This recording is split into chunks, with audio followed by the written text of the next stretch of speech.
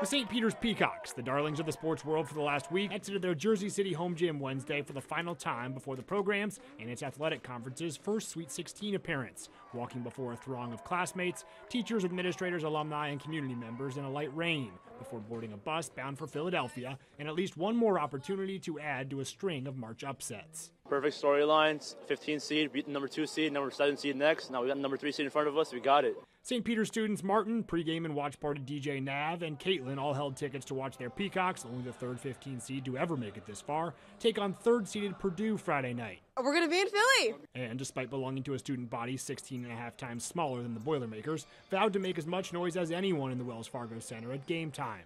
We may be a small school, but we're a very prideful big heart. school. Small school, big heart. Thank you guys so much, man. I appreciate you guys' support. Thank you. Many expect Peacocks head coach Shaheen Holloway to leave St. Peter's in the offseason for a bigger conference, more national TV time, and a substantial payday, making Friday perhaps his last game coaching St. Pete's. I feel like we could play with anybody. Holloway admitted Tuesday he had yet to devise a plan for his Peacocks to contain Purdue's 7'4" center Zach Edey, one of the top 10 most efficient scorers in the nation. I don't know yet. We're still trying to figure it out.